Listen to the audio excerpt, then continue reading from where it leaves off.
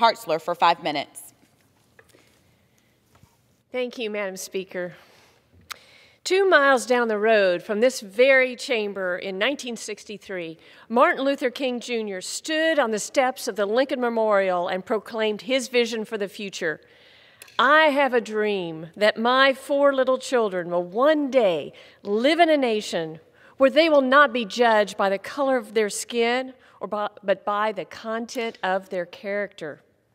Nearly 60 years later, radical far-left Democrats are doing everything possible to eliminate this dream through the implementation of critical race theory. Instead of equality, critical race theory frames race, not character, as the focal point of the human construct, implying that one's racial identity defines who they are and who they will ever be. To these CRT believers, your fate has already been decided by your skin color. To the average American living outside the swamp bubble, this idea is ludicrous.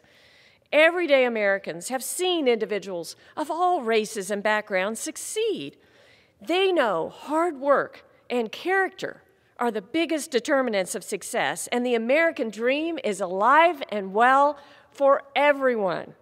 But critical race theory wants to poison our classrooms by pushing an agenda which revolves around race, not character.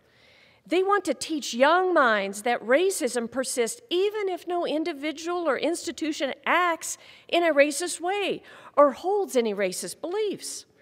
This toxic teaching squashes hope, stifles growth, and fuels anger and despair. What began as a theory for civil rights lawyers to debate has transformed into harmful messages that ultimately seek to further divide our nation. CRT and the 1619 Project have no place in our schools, our workplaces, or our military. Our nation's founding principles of equality and freedom are worth fighting for and protecting. While our nation isn't perfect, we always strive for that more perfect union. We have made progress in the last 100 years and are still the greatest nation in the world. This progress will be lost should we allow the divisive, racist rhetoric of critical race theory into our classrooms.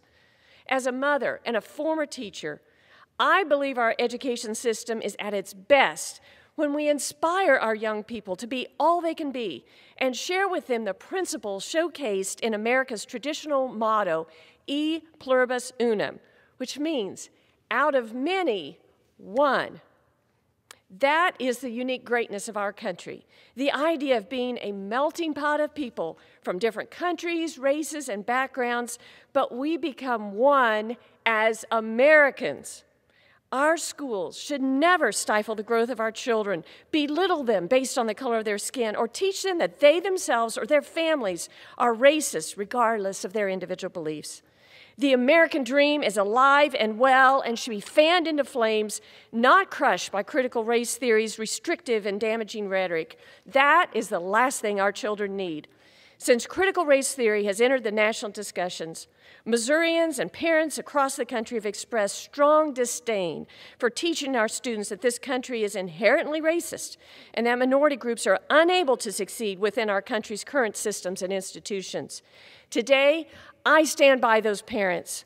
I cannot condone an education system that teaches students to be ashamed of our country and to judge each other based on the color of our skin.